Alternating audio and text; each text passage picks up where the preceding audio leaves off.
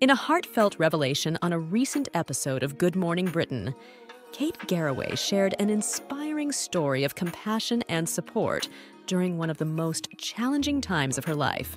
Amidst her own recovery from abdominal surgery and grieving the loss of her beloved husband, Derek Draper, who succumbed to complications from COVID-19, Kate Middleton, the Duchess of Cambridge, reached out to the British broadcaster.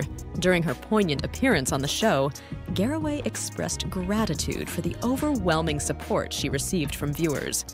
However, it was the touching messages from some unexpected sources that truly stood out. Among them were heartfelt letters from none other than David Beckham, Victoria Beckham, Princess Kate, Prince William, and even King Charles. From the royal family, Catherine and William sent a beautiful letter.